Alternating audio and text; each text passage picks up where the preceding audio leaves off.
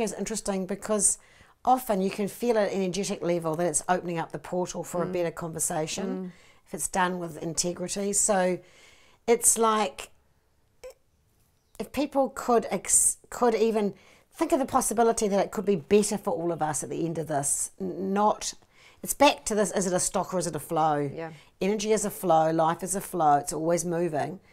But if you think it's a stock, then if you're currently an older white male, you might feel like, you're not having your moment in the sun. Yep.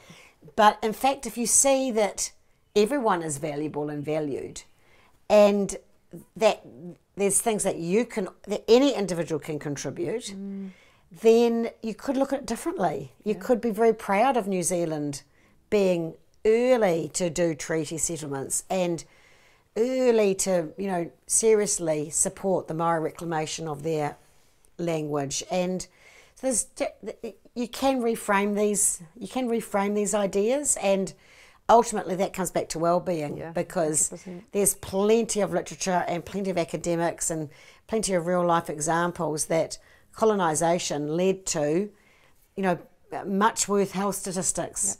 And that is reversible if we had a collective intent.